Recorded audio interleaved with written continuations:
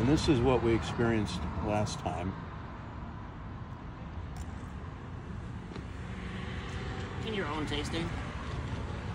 Yeah, when we were testing the 1 gram per liter versus 2 grams per liter, yep. It kind of makes it taste lighter. It's not as full bodied. Yeah, if you go too far down, right, it makes it watery. Flabby. People say flabby, watery, thin. And that's where it's at. Uh-huh. Because we already put the 1 gram per liter in. Well, you can try and add a bit more of this. It'll bring the acid back up. Maybe I put in too much bicarbonate. Okay. But I mean, I'm expecting that that's what would happen, because when we tested it before, that's what happened. Yeah. It got that, like you say, that flabby, watery. But it should also get flavorful.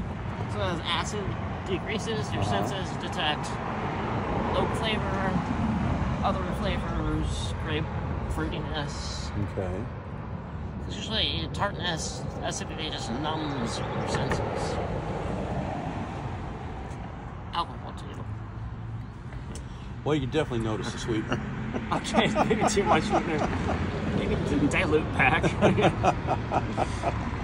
I mean, it's not horrible. It's kind of like one of the Wilson wines or something. Yeah. They taste like pure sugar, and of course they won't admit to back sweetening. But friends of ours that work there have said, "Oh yeah." Probably with grape concentrate. Probably. Probably. It's legal. They can do that. Yeah. But why don't you just get grape concentrate and mix it with a bunch of vodka and call it good? Yeah. Oh, it's a quick wine? Yeah.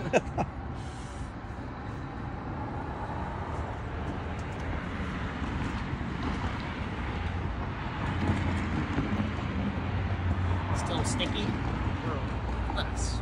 Less, oh, of course, less. Yeah. Mm-hmm. Less. So what John, who was here before, is gonna do, he might get another cup and try. He's gonna do part, well, like I told you, part sweeter, part Arabic. So you might try that. Just take a little bit of this, a little bit of that in a cup. Okay. See what you think. Yeah, I know John would love to be here.